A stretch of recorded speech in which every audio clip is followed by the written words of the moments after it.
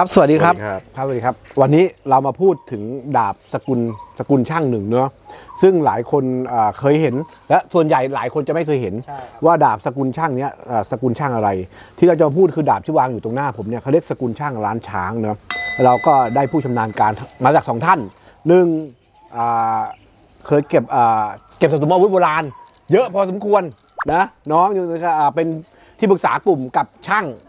ช่างเป็นช่างดาบนะช่างดาบประจำกลุ่มการใช้เทคนิคการใช้ช่างดาบประจำกลุ่มนะคราวนี้เดี๋ยวเรามาคุยกันแต่ก่อนคุยกันเนี่ยต้องสปอนเซอร์ก่อนแน่ว่าเพราะถ้าไม่มีสปอนเซอร์เนี่ยทำให้เราทำงานต่อไปได้นะครับก็ฝากขอบคุณนะครับสปอนเซอร์แล้วก็สำหรับคนที่จะสนับสนุนเราก็อย่าลืมซื้อเครื่องดื่มอัศวินนะครับ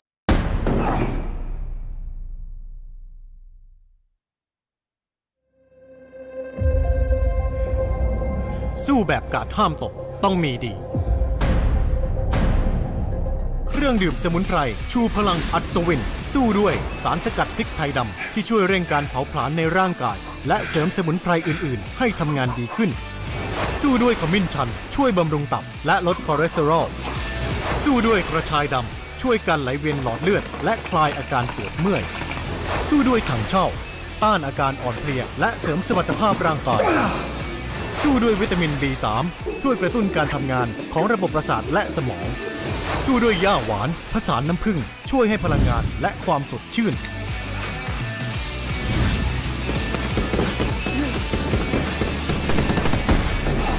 พร้อมสู้แม้จะสู้กับตัวเองทุกวิกฤตเราจะสู้ไปด้วยกันเครื่องดื่มสมุนไพรชูพลังอัศวินไม่มีคาเฟอีนรสชาติดีไหมรสชาติดีเนาะไม่อ้วนด้วยนะ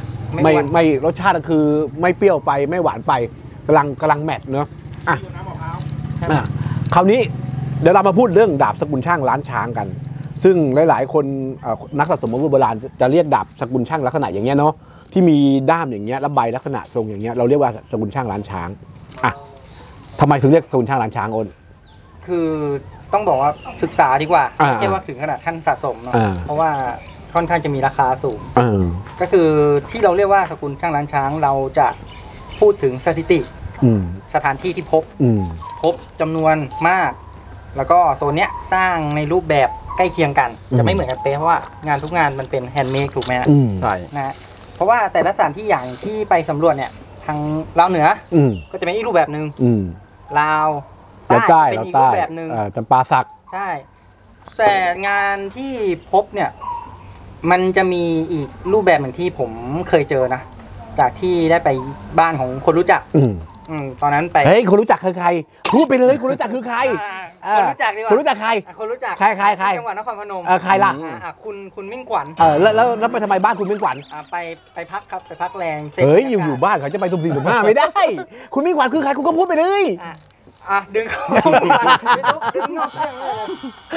มันได้สนุกตอนนั้นไปพักไปค้างแรมอยู่ที่ประมาณ2 วัน 1 คืนไปเหมือนกับว่าไปเที่ยวเสพบรรยากาศด้วยช่วงนั้นก็หาสถานที่พักผ่อนระหว่างที่ไปเนี่ยอาบน้ำไงพออาบน้ำเสร็จเฮ้ยราวผ้ามันแปลกๆเนาะพอไปดูใกล้ๆมันเป็นคล้ายๆหวายอ่ะแต่บ้องใหญ่ๆช่างเสกรู้จักไหมรู้จักครับมันเขาเรียกอะไรต้นอะไรสักอย่างนั่นแหละแต่เขาไม่ได้เรียกหวายเขาไม่เรียกหวายทางอีสานมันจะเป็นอีกแบบหนึ่งนั่นแหละเขามาเป็นราวผ้าสองราวผมก็ดูมันแปลกๆมันไม่ใช่ไม้ไผ่พอไล่ดูไปเรื่อยๆอีตรงปลายที่มันออกยื่นออกไปนอกชานมันเป็นใบหอกใบหอกพูดง่ายเอาหอกมาทำราวผ้าแพงทั้งนั้นใช่เป็นใบหอกก็ตกใจเลยถามบ้านนี้ไม่ธรรมดาแล้วก็เลยสอบถามจากผู้เฒ่าผู้แก่ที่เขานั่งอยู่ข้างในนะเขาบอกว่าเนี่ยมันมีมานานแล้วตรงเนี้ยเขาของปู่ของย่าเขาตกทอดกันมาก็เลยไม่รู้เอาไปทำอะไรเอามาทำราวผ้าแล้วบ้านหลังนี้มันเมื่อก่อนมันไม่ใช่ทรงนี้ตอนนี้ทุกวันนี้เขารีโนเวทใหม่ถามไปถามมาหยิบดาบออกมาดูเล่มหนึ่งยาวประมาณ23-24 นิ้วยาวมากดั้มเป็นเหล็กหมดเลยคล้ายๆกับดั้มของพญาบดินทร์เดชาแต่เป็นเหล็กเป็นดั้มเป็นเนี่ยฟิตติ้งเป็นเหล็กหมดเลยใช่กิเลสเกิดดิขอ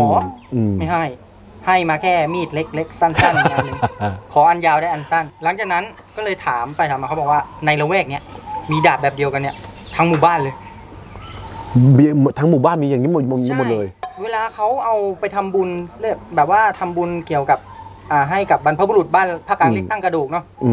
เขาก็จะเอาดาบเนี่ยไปแขวนทำไมกลับไปกับลูกเขาไม่ได้เอากระดูกไปเหมือนบ้านเราไงเวลาทำบุญแบบปีใหม่ไม่แล้วทำไมเขาต้องเอาดาบไปด้วยหรือดาบประจำตระกูลอ๋อดาบประจำตระกูลมันเหมือนกับว่าบรรพบุรุษอยู่ในดาบเวลาที่มีคนเจ็บไข้ได้ป่วยอะไรเนี่ยเขาก็เอาดาบชุดเนี้ยมาลำฟันสิ่งไม่ดีอ๋อฟ้อนผีใช่ไล่ตั้งแต่หัวบันไดขึ้นไปจนถึงคนเจ็บอ่ะมันก็เลยได้ความรู้ว่าเฮ้ยดาบนอกจากจะใช้สู้รบแล้วเนี่ยมันใช้เกี่ยวกับการรักษาการทำพิธีเรื่องพวกไสยศาสตร์อะไรด้วยไงแล้วดาบลักษณะเนี้ยอ้นที่เจอเนี่ยมันที่คนเล่นอาวุธเนี่ยเขาเรียกว่าเป็นดาบสกุลช่างล้านช้างครับนั้นแสดงว่าเลิกเดิมทีมันต้องเจอที่ล้านช้างสิอย่างนั้นคือลาวเลยใช่ครับใช่ไหมพอมันเจอที่ลาวเสร็จเราก็ต้องมามองว่ามันมาในไทยได้ยังไงหรือว่าดาบเล่มนี้อันนี้เล่มนี้เลยนะเล่มนี้คือเป็นเล่มที่ผมไปได้ที่จังหวัดสกลนครลงไปแถวผู้พานหน่อยนึงถูกป่ะแล้วก็ได้ดาบเล่มนี้สกลนครจริงสกลนครเนี่ยถ้ามองจริงสมัยโบราณก็อยู่ในอาณาจักรของล้านช้างเขานะเนาะส่วนแบ่งรอยต่อเพราะบอกว่าล้านช้างเนี่ยช่วงรัชกาลที่3มาตัดต้นตาลที่ถึงสุพรรณเลยนะเฮ้ยมันมีประวัติอย่างนี้ด้วยเหรอใช่มันยังมีตกค้างอยู่ไงเขาบอกให้เทครัวจากฝั่งอีกฝั่งหนึ่งของแม่น้ำโขงมาทางฝั่งไปอีกฝั่งนึงตอนนั้นคือจะแบ่งแยกดินแดนอย่างชัดเจนฝั่งซ้ายฝั่งขวาใช่นั่นแหละแล้วมันมีส่วนหนึ่งที่เขาเกณฑ์มาตัดต้นตาลทุกวันนี้ลาวส่วนนั้นอ่ะก็ยังตกค้างที่สุพรรณกลายเป็นแบ่งเป็นเหมือนกับกลุ่มชนชั้นชนชาติเช่นลาวพวนลาวเวียงลาวโซ่งลาวเวียงเนี่ยอันนี้คือลาวใช่ที่มันตกค้างอยู่ในช่วงร.3เวลาอพยพกันมาเนี่ยเขาก็จะมีพวกเนี้ยพวกดาบพวกอาวุธเนี่ยก็คือติดมาด้วยเปรียบเทียบกับบ้านหลังนั้นนะที่ผมไปมานะก็เลยน่าจะแบบประจำตระกูลเอาปู่เอาย่ามาด้วยเพราะนั้นเราถึงเห็นดาบพวกนี้อยู่ในราชอาณาจักรของไทยเราเนี่ยนะณปัจจุบันเนี่ยเยอะแต่คราวนี้ว่ามันก็มีคำจำกัดความเราเรียกว่าดาบลาวหรือดาบล้านช้างคำว่าดาบลาวเนี่ยโอ้โหมันมีหลายทรงมากไหนลองช่างแล้วเรามีดาบลาวในนี้มีดาบลาวบ้างป่ะจริงๆเนี่ยดาบหลายๆรูปทรงของที่เราใช้กันอยู่ในปัจจุบันเนี้ยมันก็เป็นทรงของล้านช้างเอาได้เอาเลยหรือลาวหมดอย่างไม่ว่าจะเป็นอุตรดิตถ์หรือว่าทางพิษณุโลกเนี่ยรูปทรงเขาโครงมันก็จะมาจากดาบลาวทั้งหมดดาบลาวทั้งหมดจริงๆแล้วเนี่ยล้านช้างเนี่ยมันจะเจริญรุ่งเรืองมาก่อนอยุธยาใช่วัฒนธรรมหลายอย่างเนี่ยเราก็รับมาจากเขาเหมือนกันหลายท่านผู้ชมหลายคนเนาะก็ยังไม่เข้าใจคำว่าล้านช้างเนาะจริงๆแล้วล้านช้างสมัยโบราณเนี่ยรุ่งเรืองมากนะรุ่งเรืองครับรุ่งเรืองแล้วรุ่งเรืองมาก่อนอยุธยาก็เมื่อก่อนที่มีรุ่งเรืองกว่าอยุธยาก็จะมีล้านช้างมีผู้กามใช่ล้านนาใช่แต่คราวนี้ว่าไอ้พูดง่ายอยุธยาเนี่ยรับหมดเลยรับวัฒนธรรมมาหมดคือบางคนเนี่ยคนรุ่นเก่าเนี่ยเวลาเขาเห็นดาบอยุธยาเนี่ยเขาจะบอกว่าเป็นดาบหน้าลาวเนี่ยถามว่ามันผิดไหมมันก็ไม่ผิดนะไม่ผิดแต่ว่าช่วงหลังเนี่ยเขาจะมีการนักสะสมอาวุธโบราณเนี่ยเขาจะมีการแยกเริ่มมาแยกแล้วใช่ไหมส่วนใหญ่ก็การแยกดาบเนี่ยเขาจะแยกดาบส่วนใหญ่แยกที่ใบกับฟิตติ้งคือด้ามคือด้ามฟิตติ้งคือเรื่องอันนี้คือด้ามแล้วก็กันนะเพราะอย่างช่างเนี่ยช่างเป็นคนที่ทำดาบหลายเล่มแล้วช่างจะรู้ว่าดาบแต่ละดาบมันเป็นยังไงช่างอธิบายที่กันลาวกับกันอยุธยากันอะไรเงี้ยเป็นไงมันต้องดูที่ตัวกันเลยครับเพราะว่าส่วนใหญ่เนี่ยกันเนี่ยมันจะมีความสำคัญในการบังคับดาบอยู่แต่ว่า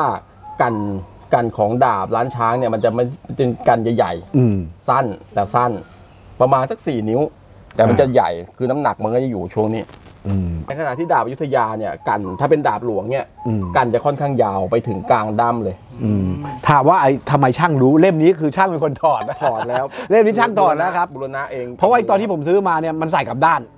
มันกลับด้านเพราะนั้นคนที่เล่นดาบเนี่ยคุณต้องระวังนะถ้าดาบเนี่ยใส่แล้วมันไม่สมูทเนี่ย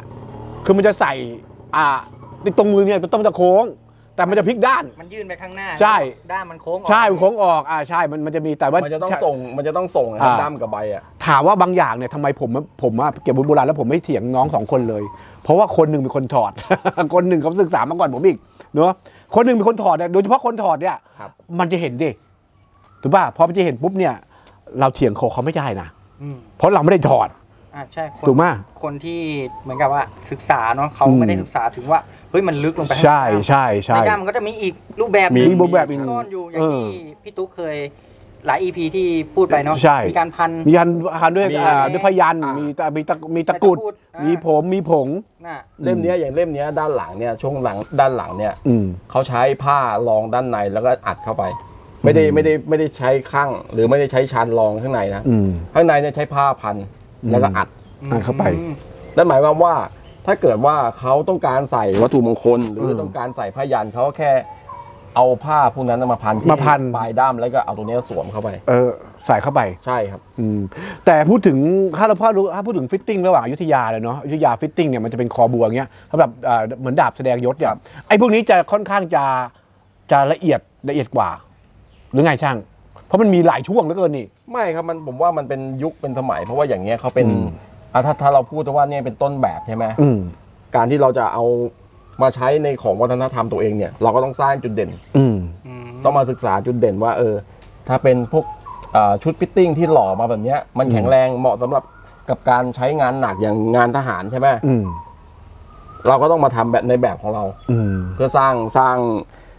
จุดยืนของตัวเองในขณะที่พอเป็นดาบชาวบ้าน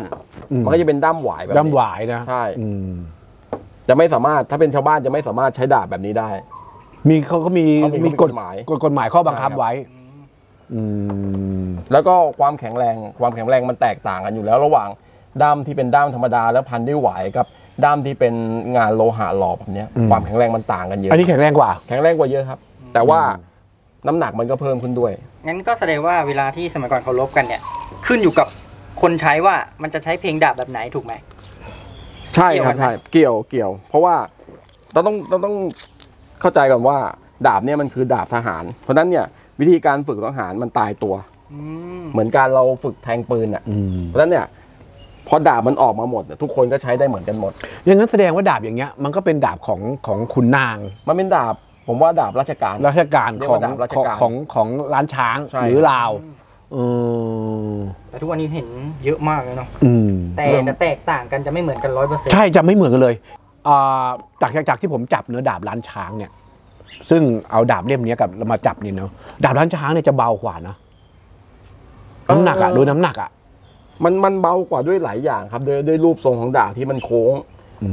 ความโค้งของใบเนี่ยมันช่วยทำให้ดาบเนี่ยมันไวขึ้นเพราะว่าเดี๋ยวเราต่อจากตรงนี้ไปเนี่ยเดี๋ยวเราจะมีการลองเทสเอาดาบใช้ดาบใหม่นะใช่เอาดาบไปฟันแต่ดาบนี้ฟันไม่ได้นะครับเพราะว่ามันจะเดี๋ยวเราทดลองด้วยดาบพวกดาบที่เราทำขึ้นมาใหม่มันเก่าจัดทรงนี้ถอดแบบมาจากดาบที่เป็นมาจากดาบร้านช้างเหมือนกันครับเนี่ยเหรอแต่ผมมาดูเรื่องผมมันถ้าดาบด้วยนี้มันใช้มันกร่อนนะมันคือมันก่อนรู้ด้วยโคนมันจะหนาการรับจากการใช้งานโคนมันจะหนามากแต่ตรงนี้มันแคบลงไปเพราะว่า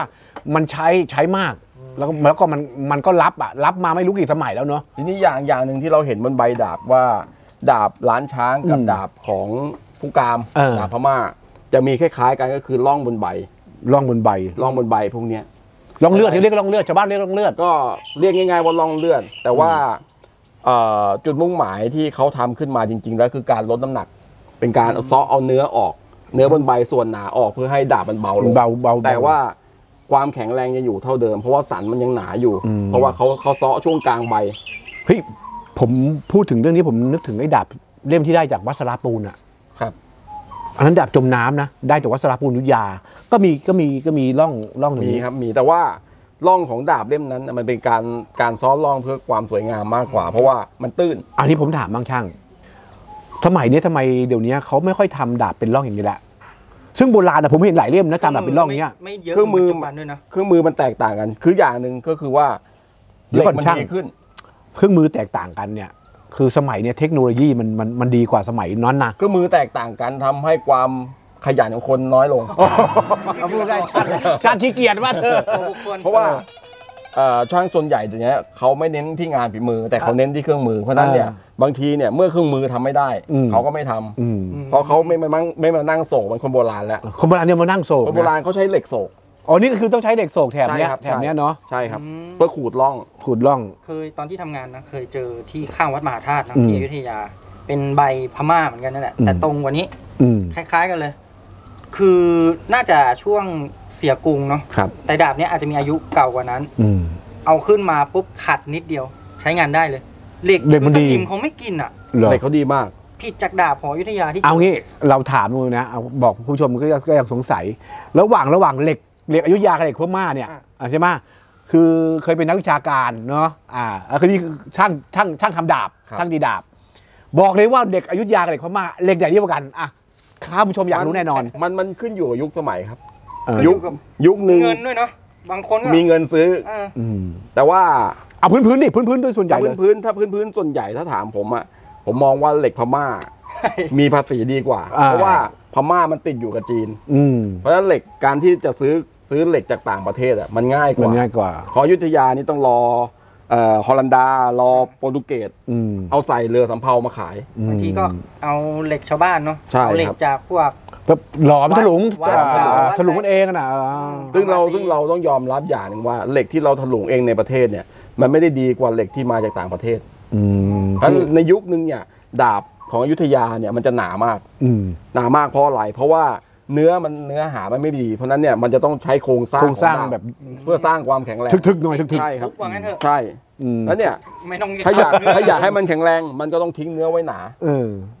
แต่พอถึงมายุคนึงพอมาถึงยุครัตนโกสินทร์ซึ่งเหล็กมันมาจากต่างประเทศเริ่มดีดาบมันเริ่มบางลงและยาวขึ้นเพราะว่า1เหล็กมันหาง่ายขึ้นคุณภาพดีขึ้นมันก็ทำได้ยาวและบางขึ้นเพราะว่าอ้นเคยพูดกับผมว่าบางรัชสมัยเนี่ยเหล็กเนี่ยเป็นสินค้าต้องห้ามครับต้องห้ามราคาแพงมากราคาแพงบางทีแพงกว่าเงินอีกนะหมายถึงแลกเงินมัน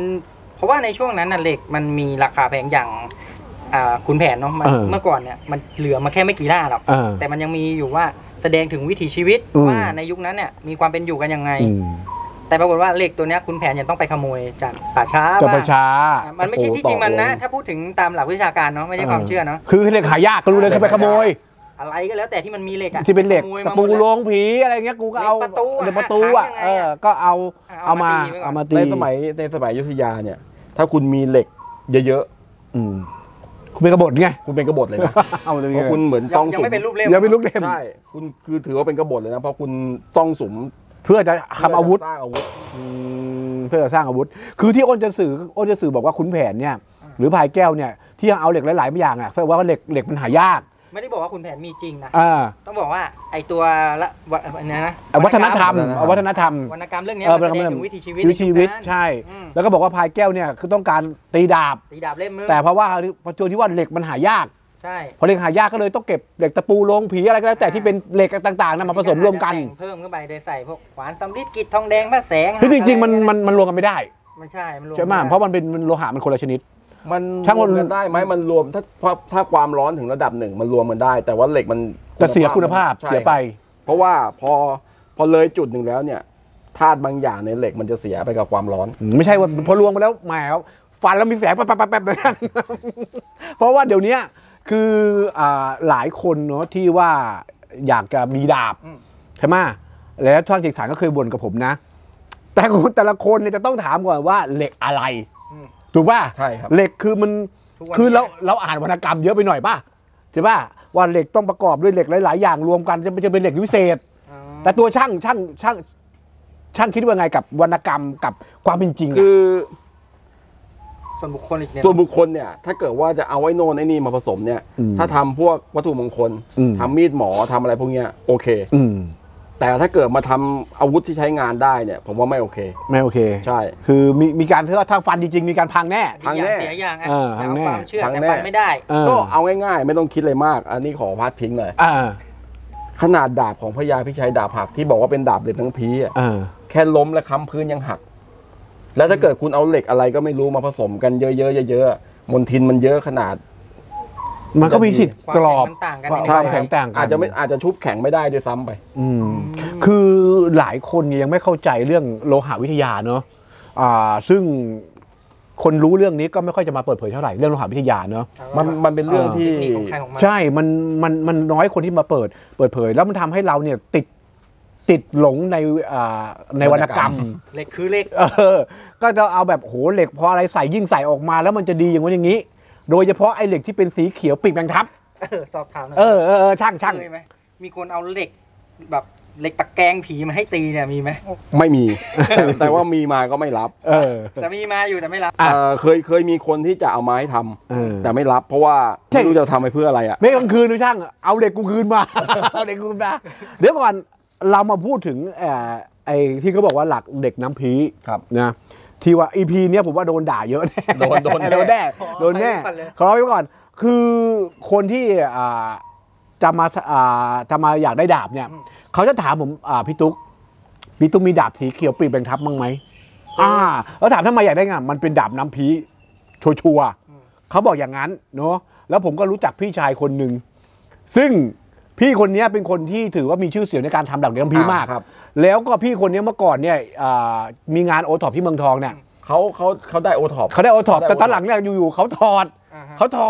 เพราะว่าพี่คนนี้ทำเหล็กน้ำพีจริงๆดังเลยเนาะเหล็กน้ำพีจริงๆพอเทามาแล้วเนี่ยมันไม่ได้เป็นสีใช่มันเป็นสีเทาใช่มันเป็นสีเทาแต่ว่าหลายๆคนเนี่ยทำเป็นเหล็กน้ำพีเป็นสีปีกแมงทับแต่พี่คนนี้เขาทำโดยแบบโบราณจริงๆเขาก็โดนถอดผมงั้นมีที่บ้านผมเป็นเหล็กน้ำพีดิผมเอาไปจี้เตาแก๊สก็กลายเป็นนี่ไงเขาไม่จี้เตาแก๊สที่เตาแก๊สมันทำยังไงทำยังไงก็แค่เอาเหล็กเนี่ยไปเผาไฟให้ร้อนพอประมาณใช่ไหมแล้วก็เอาน้ำมันกิโลดำๆมาทาให้น้ำมันกิโลมันไหม้ติดผิวมันก็จะเป็นสีฟ้าปีกแมงทับเคลือบผิวป้องอ้อยก็ทำเหล็กน้ำพีได้หมดนี่ครับอันนี้ผมจะบอกว่านี่คือพูดแต่ช่างด่าแต่ผมบอกตรงนั้นโดนด่าแน่เพราะว่าไปเรียกเลยไปเผยไต่ที่ของเขาเนี้ยแต่ช่างที่อุตรดิตถ์บางช่างเขาก็เถียงนะบอกมันไม่ใช่ปีกแมงทับมันก็มีเหมือนกันแต่ส่วนใหญ่ทุกวันนี้มันเกี่ยวกับการค้าด้วยไงใช่การค้าพี่คนนึงเนี่ยซึ่งเป็นตอนหลังเนี่ยได้รับรางวัลเนาะคือจริงมันมีเทคนิคของเหล็กน้ำพีจริงๆที่เขาสามารถทำเป็นเหล็กน้ำเป็นสีเบี้ยแมงทับได้แต่ว่าอันเนี้ยมีคนเคยบอกให้ฟังแล้วผมลืมไปละแต่มันยากเพราะปกติถ้าออกมามันก็จะเป็นสีเทาหมดคือแบบตีแล้วเป็นปีกแมงทับเลยคือมันจะไม่เงาจ๋าเลยไม่เงาส่วนใหญ่ที่เราเจอในตลาดจะเป็นเหล็กแหนบแล้วก็ไปเผาแล้วก็เผาให้ร้อนแล้วก็น้ำมันกิโลทาใช้ผ้าจุ่มแล้วก็ทาให้มันไหม้ถ้าพวกนี้ถ้าชุบดีๆมันก็ใช้งานได้เหมือนกันมันก็คือเหล็กแหนบมันก็ใช้งานได้อยู่แล้วคือ EP เนี้ยบางคนว่าอาจจะเห็นว่าพูดแทรกกันบ้างนะอันนี้เราเหมือนเรานั่งคุยกันคือถ้าเกิดว่าเราไปซื้อดาบแบบนั้นที่เขาบอกเป็นเหล็กน้ำพีที่เป็นสีฟ้ามันก็เป็นเหล็กแหนบแหละแต่มันเหมือนซื้อพระผิดราคาเข้าใจแล้วผิดรุ่นหรือเปล่าผิดรุ่นเปล่าผิดรุ่นมันพระซื้อพระใหม่ในราคาพระเก่าใช่เพราะฉะนั้นเรา3คนก็เกมตัวโดนด่าแล้วกันเพราะว่าปกติก็โดนแล้วเนาะนะอันนี้เรา3คนก็โดนด่าอันนี้คือเป็นความคิดเห็นส่วนตัวใช่พวกเรา3คนนะก็เดี๋ยวนะครับพักแค่นี้ก่อนเดี๋ยวเราจะไปลองฟันทดสอบด้วยดาบที่เป็นดาบรูปทรงของอุตรดิตถ์ทำจากเหล็กแหนบรูปทรงเนี้ยจริงๆมันก็คล้ายๆของร้านช้างนั่นแหละเพราะว่าดาบมันคล้ายๆกันมันเกิดจากเส้นทางการค้าหรืออะไรก็แล้วแต่มันมีการถ่ายทอดวัฒนธรรมใช่ครับแต่ว่ามันก็จะแตกต่างกันที่โครงสร้างก็เดี๋ยว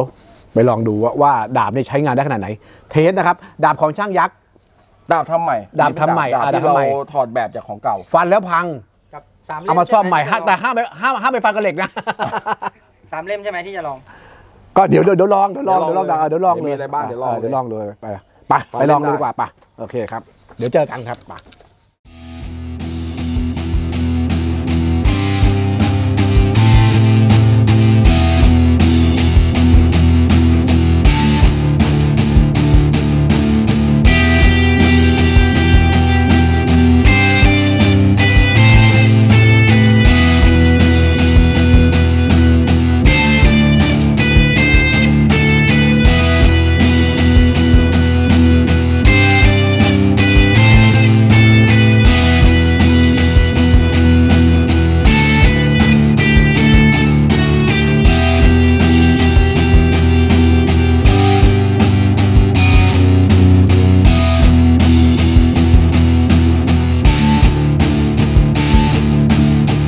โอเค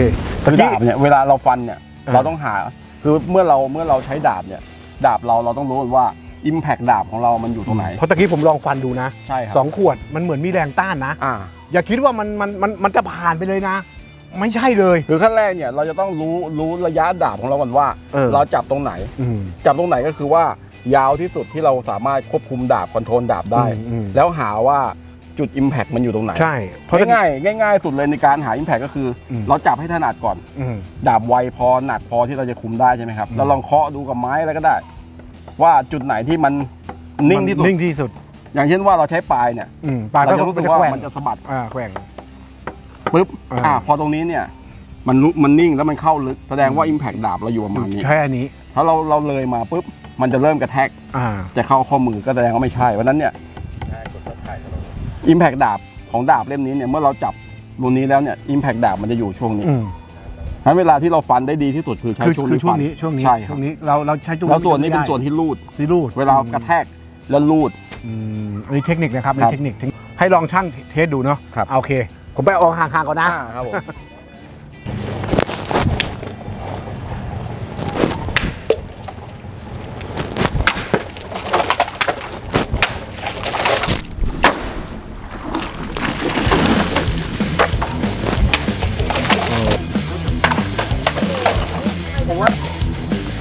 โอ้โห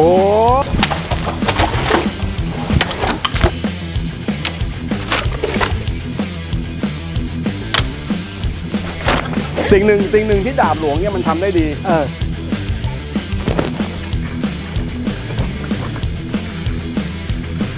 โอ้แทงเข้าไปอย่างเงี้ยเหรอมันแทงแม่นโอ้มันค่อนข้างตรงแต่ไม่แม่นมันหยุดเลย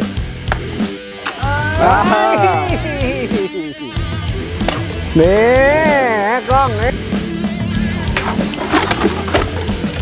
มันก็ฝันได้ดีนะสไตล์นะ